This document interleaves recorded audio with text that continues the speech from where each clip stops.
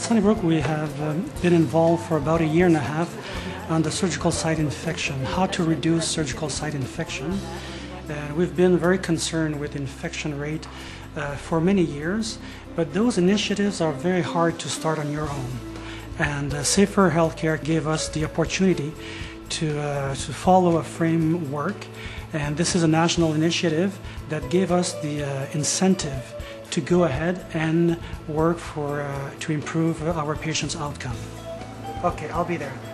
Thank you. Bye.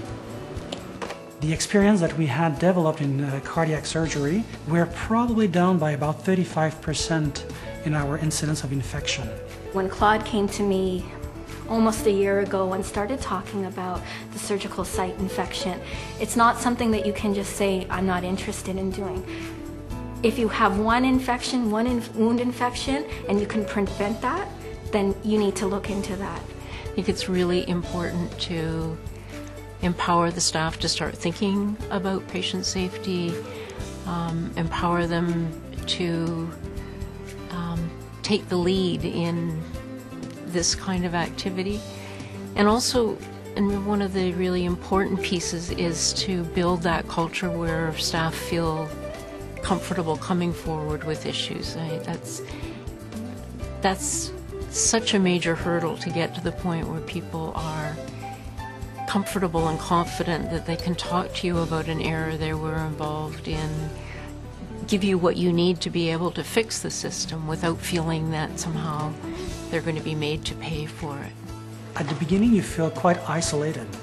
You feel that you're on your own, and as an anesthesiologist, I was told from my community that infection is not the role of the anesthesiologist.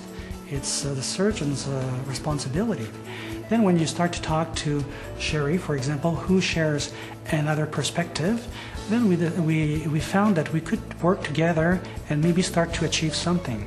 But right at the beginning, if we were stopped by isolation, we wouldn't go anywhere. We're still building our team, we're adding new members, we're finding out new key stakeholders that need to be involved in the process, and that's okay. Bringing them along, give them the history, personal contact, and talking to them about what we're trying to do, and making them feel important, that they're really important for the process to go forward.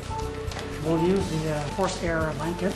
The investment that we have to make is very minimal compared to the money we can save, as an infection in cardiac is known to cost between $30,000 and $40,000 per patient. And this is not counting the human cost.